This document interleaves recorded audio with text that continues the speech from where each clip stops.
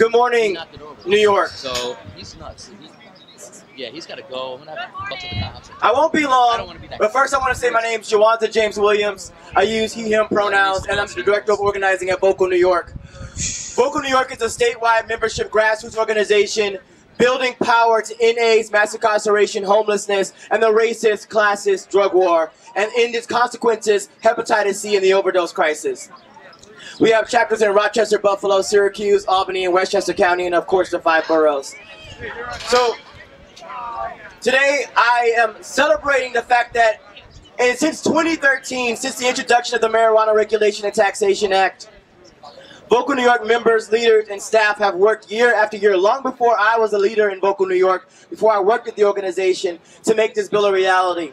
So, of course, I want to thank the Start Smart Coalition, Cassandra Frederique of the DPA, Melissa Moore of DPA, so many folks inside of Start Smart that really made a huge difference in this fight to legalize. Now, of course, what I most want to share here is that though we have legalized marijuana in a way that attempts to restore and repair the harms of racist prohibition for the last 40 years in New York State, it is not the end of the drug war. The drug war is a racist political system that's never been about health, never been about public safety, and has always been about crushing political dissent. The drug war is serpentine, and just like capitalism, it is a tool of capitalism.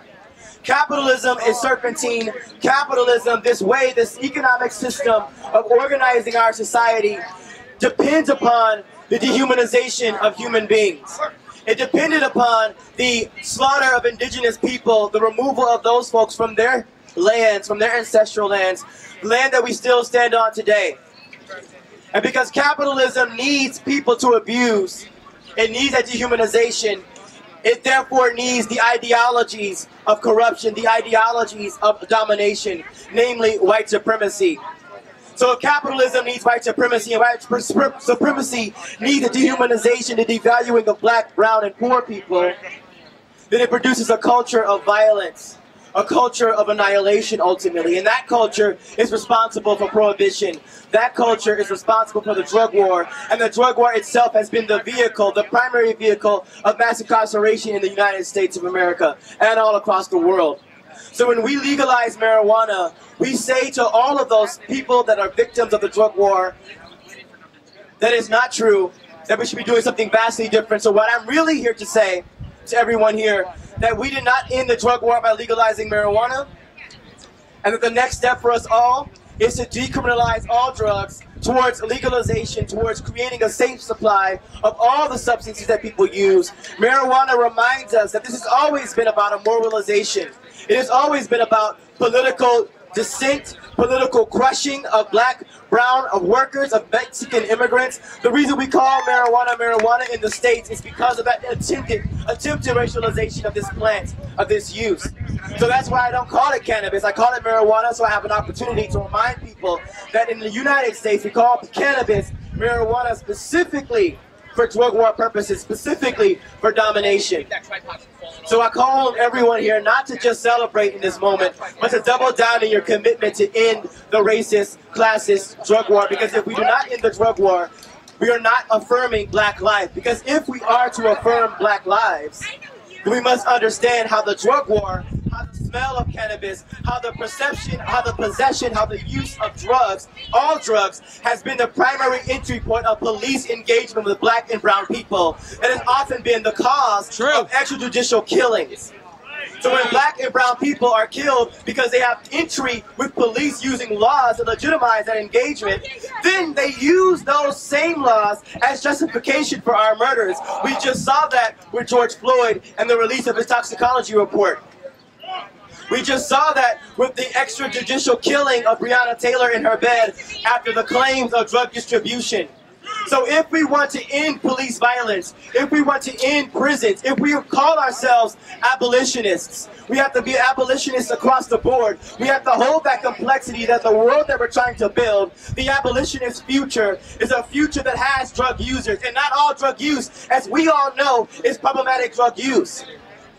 So we have to be able to take away from this situation remove ourselves from the frameworks of reality that is rooted in a dehumanization, that is rooted in a mass delusion known as white supremacy, specifically for the purposes of maintaining and perpetuating and expanding capitalism, which is antithetical to democracy, which is antithetical to human life, which is antithetical to building the kind of future that each one of us deserve. And marijuana is a microcosm of what is possible for us. And also, I want to correct all of us here.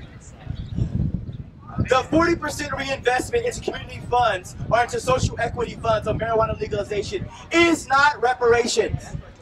It is restitution.